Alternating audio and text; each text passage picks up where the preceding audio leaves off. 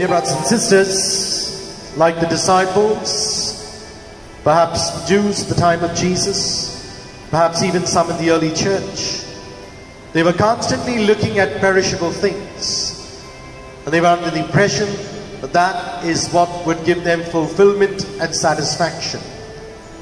And therefore they were still focused on the bread that Jesus gave in the multiplication of the loaves and the fish, not realizing that Jesus wanted to have something more than that, something that was not perishable, something that will have everlasting life.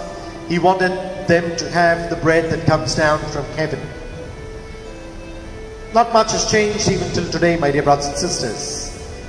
Maybe a good number of us are still running behind perishable things, and we think that this will ultimately give us the satisfaction that we are seeking, only to realize that once we have received what we are seeking, we want something even more, because we are never satisfied and our wants keep increasing.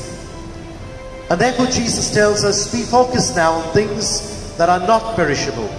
And when asked, what is this? How do we get this? He says, basically, do the works of God, namely to believe that Jesus was indeed the one that was sent by God, the one who would save the world.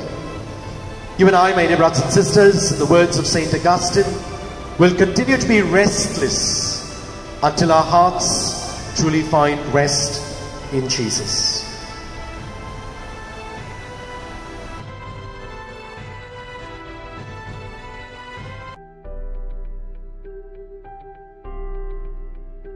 God bless, and do have a Jesus-filled day.